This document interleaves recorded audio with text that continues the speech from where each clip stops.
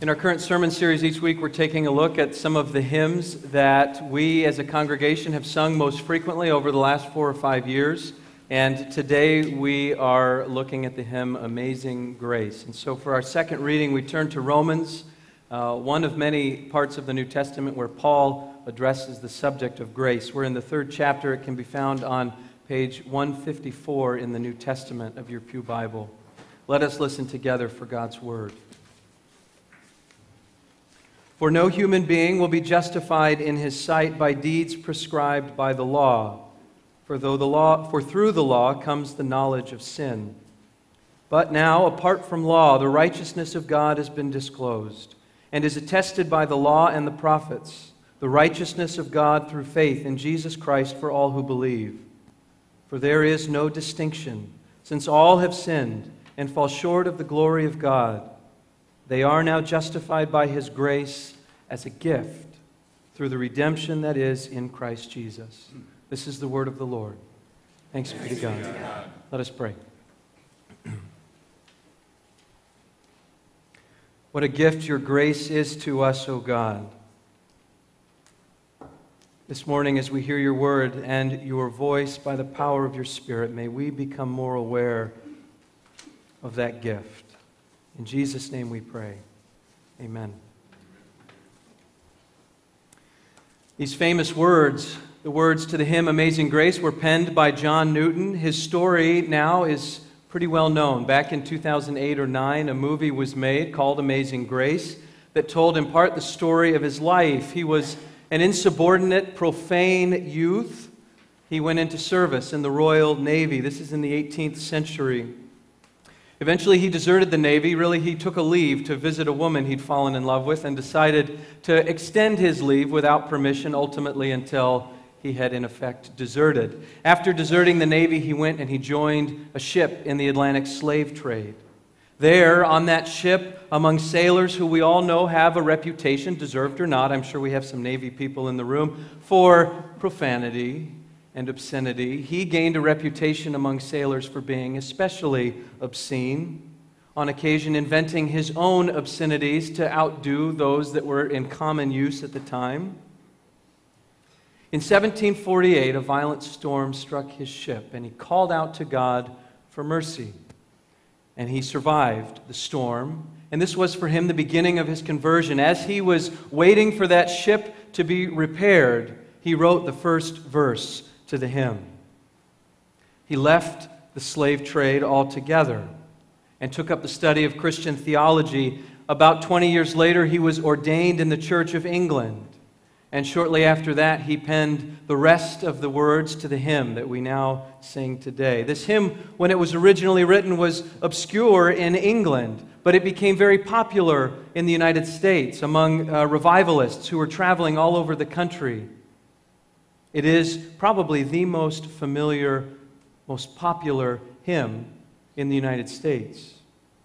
Amazing grace, how sweet the sound that saved a wretch like me. I once was lost, but now am found, was blind, but now I see. These words are as much a part of the American religious experience as grace is a part of Christianity. But we Christians have done something interesting with the idea of grace. Grace is supposed to be simple. Grace is supposed to be straightforward and clear. And yet most of the complexities when it comes to talking about Christian theology or how Christianity relates to other religions, most of these difficulties are somehow wrapped up in this idea of grace.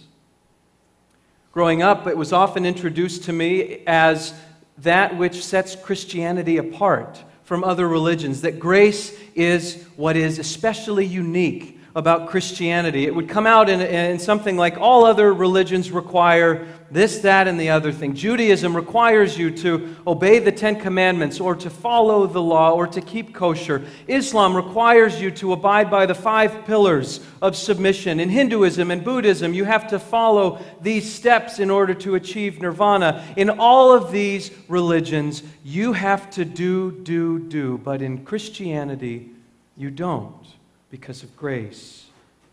Now, this is fine as far as it goes. Grace is central to Christianity. Christianity is unique in the emphasis that it places upon grace compared to other religions. But here's the problem. We have come to think, I think, that Christianity owns grace.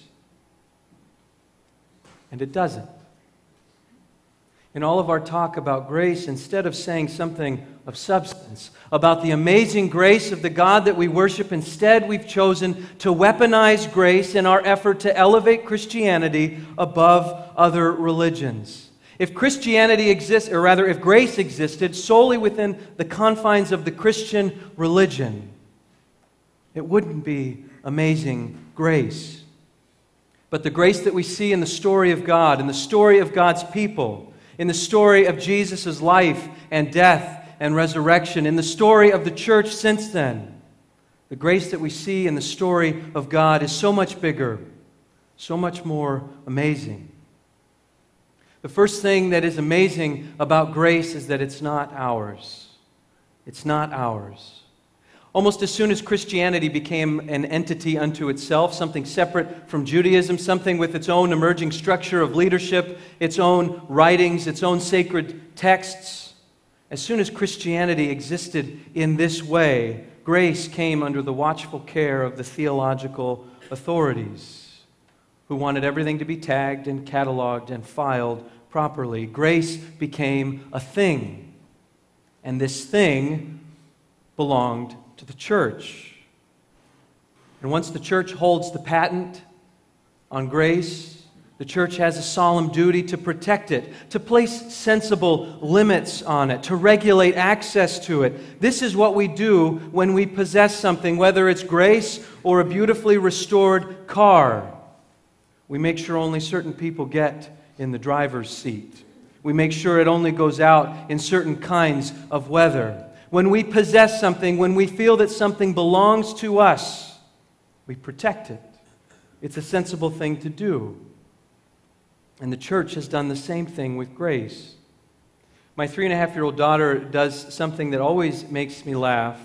I will be doing something, and she will out of the blue come up to me, and in a very serious a tone of voice as a 3.5-year-old can muster, she'll say, "Daddy, I have to go to the airport."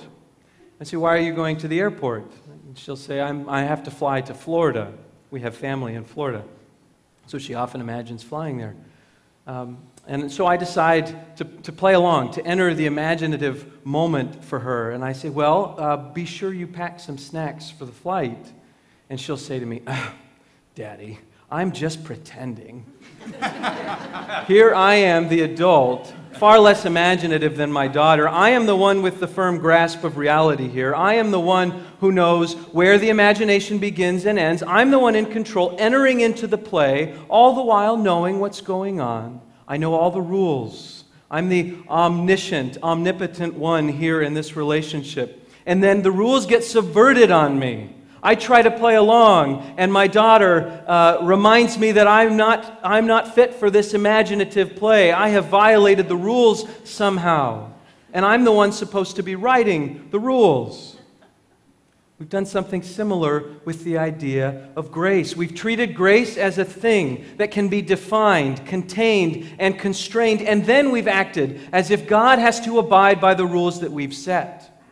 God has to play by our rules. God's grace has to work within our definition of grace.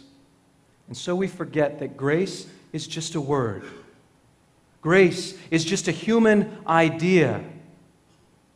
It's a word that we employ to try to capture, to try to express something about the inexpressible God and the way that this God interacts with us and with the world. Grace is not ours. Grace belongs to God. Anyone who tells you what you need to do in order to obtain or have access to God's grace is selling a bill of false goods. They're offering you ordinary, human grace, but not amazing grace. Grace is not ours to distribute or to define, to administer or to regulate. Grace is not ours. Grace is God's. The second thing that's amazing about grace is that it's not fair. once we get a hold of something as limitless as grace, we have a natural tendency to make it conform to our rules. And our rules are governed by principles of fair exchange. This is how human society works and functions. We use phrases like, there's no such thing as a free lunch. Everything comes at a cost. You have to pay the piper. I'm sure many of you, as I held up that library card and told the children it didn't cost me anything, are thinking, my property taxes paid for that library card, right? There's no free lunch. This is how the world works. And so it becomes impossible for us to really conceive of what a gift is, something that breaks this cycle of fair exchange, something like grace. But Paul helps us along with this wonderful phrase, there is no distinction. Paul has spent the first 3 chapters of Romans building up the tension that exists between Jews and Gentiles, a tension that Jews who have now become Christians have grown up with. They know this tension, and Paul is saying that there is no distinction. Of course, he goes on to say, for all have sinned and fallen short of God's glory. We're with you on that one, Paul. We know there's no distinction in sin. We know we're all sinners. We get that. But Paul goes on, and he says they are justified freely by his grace as a gift, to which we say to Paul, not so fast. Not so fast. We're not going to go quite that far down the road with you, Paul, because that doesn't quite sound fair. That doesn't quite sound proper. When I was a kid growing up in Southern California, there was a camp up in the mountains, a church camp that we would go to twice a year. And in the summertime, for elementary school kids, the camp was called Indian Village. We'd sleep in teepees and do all kinds of Indian, I should say Native American. I bet they've changed the name by now from Indian Village. Native American activities and things. But one of the things that stands out in my memory is they'd give us a booklet. Every summer I went. And that booklet would sort of guide us through the different activities and Bible studies of the week. And every day there was a memory verse. And if you memorize that memory verse, then you got something. I don't remember what it was, but you earned something by the end of the week for remembering all of those verses. And one of the ones that stuck out to me that I've never forgotten is Romans 3:23. For all have sinned and fallen short of the glory of God. Now, I know they need to keep these verses short because they're asking 3rd, 4th, and 5th graders to memorize them. But I wonder now, looking back, why they chose verse 23 and not verse 24, which says, all are now justified by His grace as a gift through the redemption that is in Christ Jesus. And I think the answer is that it only makes sense for one to precede the other, right? We have to acknowledge our sin before we can receive and appreciate God's grace. There is a proper order to things. There is a proper fairness that we can't violate. And of course, being that it's a Christian summer camp, they're working toward that decision of faith at the end of the week. And an important part of that is making us recognize our sinfulness. I understand that, but I think we have the order backwards. I think that we've turned it around. Instead of putting our repentance before grace, we should put grace, God's grace, before our repentance.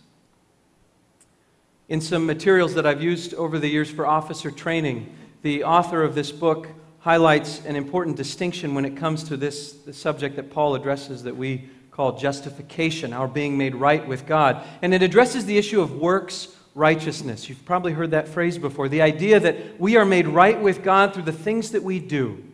Our actions make us right with God. Right? And this idea was cast aside very powerfully during the Protestant Reformation. The Reformers said that absolutely not. It is by grace alone through faith that we are made right with God. But the author of this officer training material adds a second caveat to this idea of justification by grace through faith. He says there's another kind of works righteousness, and he calls it beliefs righteousness. The idea that in order to be made right with God, we have to believe the right things about God. Now, different Christian traditions have phrased this belief differently or have understood it differently. But the basic idea is that if you believe X, Y, and Z, then you may receive God's grace and forgiveness and salvation.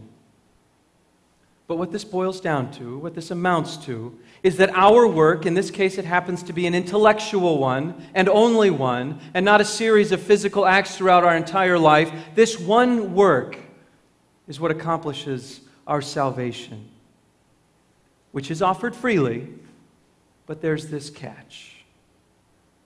And grace with a catch cannot be grace. Now, John Newton, the author of the hymn, Amazing Grace, was slow to convert. I haven't seen the movie in a long time. I don't know if the movie captured this. It took a good 6 or 7 years for John Newton, after his conversion, finally to decide to leave the slave trade behind him. Another 10 years after that to decide to enter ordained ministry. This was not a lightning quick process. First, John Newton experienced God's amazing grace. And then he set about his old ways.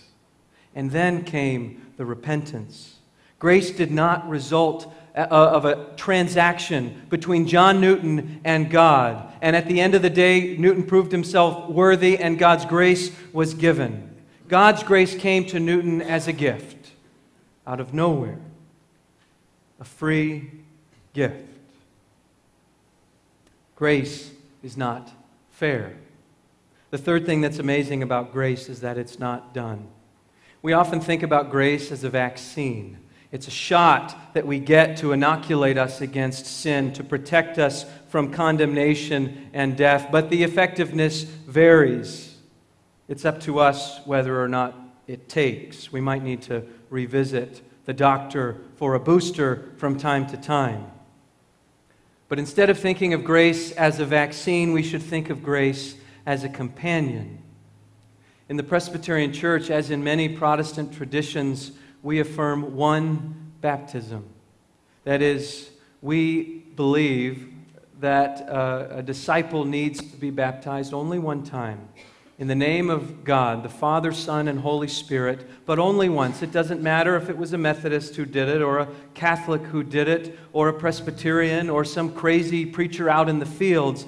If it was done in the name of the triune God, it is sufficient. Now, not every tradition believes this about baptism. There are traditions that will baptize again and again, under the understanding that our sins need to be washed away again. And without trying to disparage those traditions, the affirmation that we make as Presbyterians when we affirm one baptism is to affirm that God's grace is sufficient for us. That one baptism, the baptism which represents for all of us who are seated in the sanctuary as much as it does for the child or the adult who has the water placed on their head, it signifies God's grace at work in our lives. God's grace at work every day, every moment of our lives, which is why we need that reminder at a baptism, to remember the sacrament, to remember our own baptism, the one we can't remember because we were too young when it happened, to remember the power of God's grace at work in our lives, because grace is not done. Grace is a constant companion through each and every day of our lives. Grace is constantly working on us, working on our hearts. So you see, grace is not difficult or complicated at all. Grace is very simple, and Paul is trying to make it crystal clear. There is no distinction. We've all sinned, and we've all been justified freely by God's grace as a gift. Newton writes, "Through many dangers, toils, and snares, I have already come. 'Tis grace hath brought me safe thus far, and grace will lead me home."